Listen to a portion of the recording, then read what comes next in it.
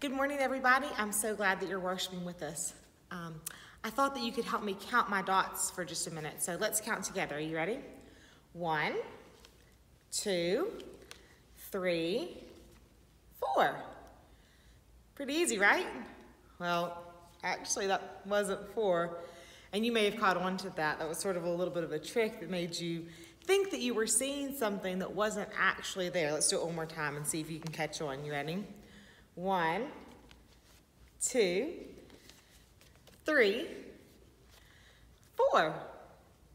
You know, and on the inside here, I have this. Have you ever seen one of those before?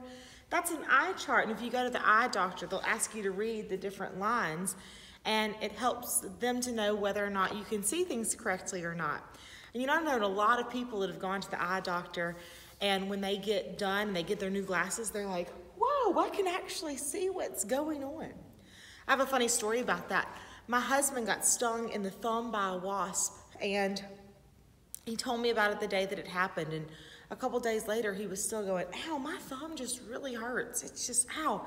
And I said, well, is the stinger of the wasp still in there? And he said, no, I can't see anything. And another couple days went on, and he was still complaining about his thumb, and I said, are you sure that stinger's not in there? And he said, I can't see anything.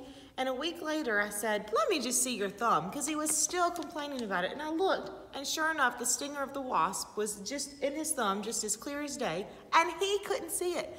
And I said, you need to go to the eye doctor.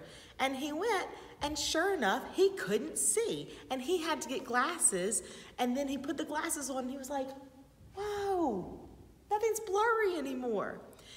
And so sometimes we don't know that we're not seeing things the way that they actually are until we get past it and we're like, oh, I did need those glasses. And that reminds me of Palm Sunday. You know, on Palm Sunday, everyone was coming in and they were waving their palm branches and they were shouting, Hosanna, our King is here. And as the week went on, they kind of turned their story a little bit and they were like, oh no, Jesus is not the King that we thought he was going to be. And so then they were like, he's not our King. And then we get past Good Friday and Easter to where we are now, and we realize now, looking back, Jesus was the King of everything, of all of us. And so it's one of those things where the people that were living in Jesus' time during Holy Week, you know, they weren't seeing things clearly. They thought because Jesus wasn't coming in and acting the way that they thought a king should act, that he wasn't the king. When in reality, he was the King of everything and everyone.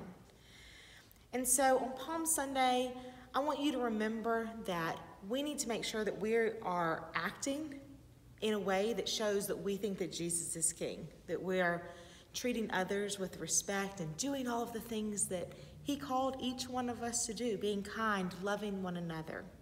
So make sure that you're going out this weekend doing that. Let's pray. Dear God, I just thank you so much for everyone that's here worshiping with us today. And I just pray that you would help each one of us remember that Jesus is our true King and that we need to make sure that we're living lives that honor that. It's in your name we pray. Amen.